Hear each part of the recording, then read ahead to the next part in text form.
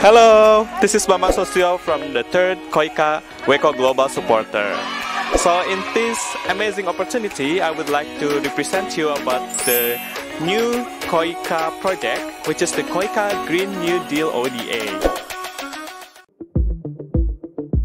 So the worst impacts of climate change could be irreversible by 2030, warned by we only have 12 years to prevent the worst impacts of the climate change. Do you know? The 20 warmest years on record have been in the past 22 years in terms of the weather. Well, it's worrying, right?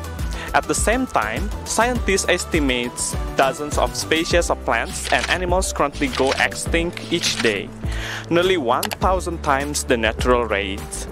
By mid-century, as many as 30 to 50% of the total species found on Earth will have disappeared.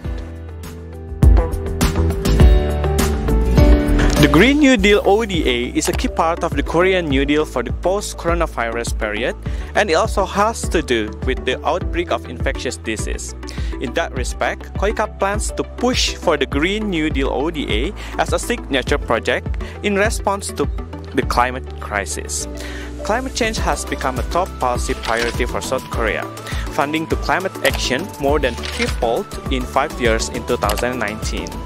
South Korea committed $1 billion of its bilateral allocable official development assistance to projects which targeted actions against climate change.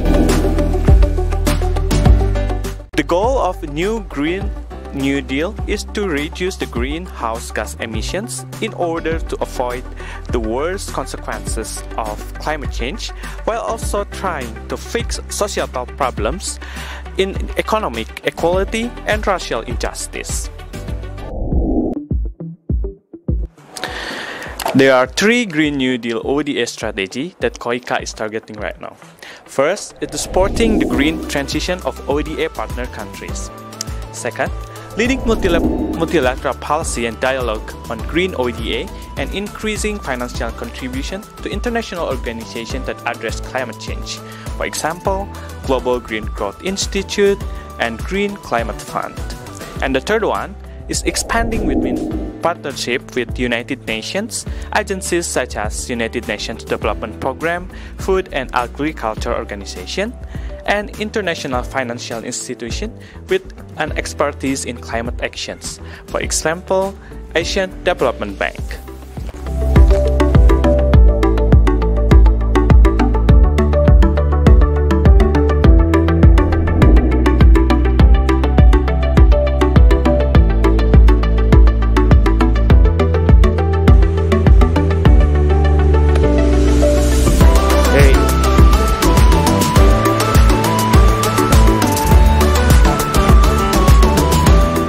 Okay, here I would like to explain the specific projects that the Green New Deal ODA is currently working on.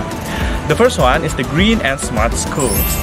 The installation of energy-saving facilities supports environmentally friendly classrooms, while the use of technology-based educational materials provides a learning environment that incorporates a blend of both online and offline methods.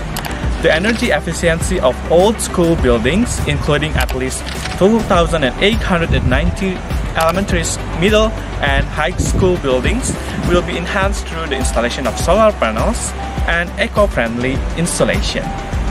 The plan to provide full Wi-Fi coverage in 380,000 classrooms by 2024 will be completed ahead of schedule by next year, 2022.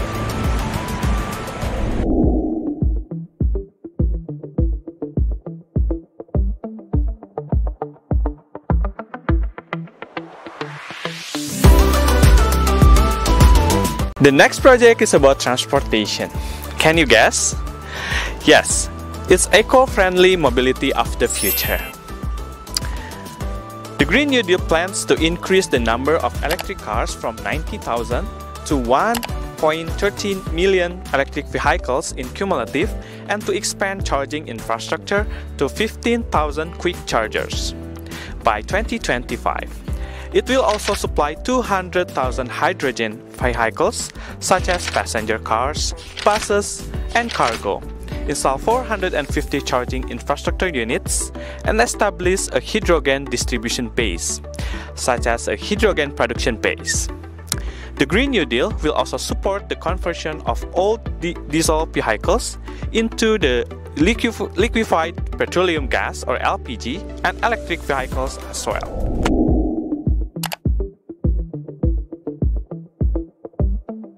Next one is green energy. The Green New Deal contemplates expanding large-scale research and development, demonstration projects, and facility supply to foster the ecosystem of new and renewable energy industries, such as solar power and wind power. The government plans to increase the renewable power generation from the current 12.7 to 42.7 gigawatt by 2025. And the last one is smart and green industrial complexes. The Green New Deal will convert industrial complexes into smart and eco-friendly manufacturing spaces with digital-based high productivity, high energy, and low pollution.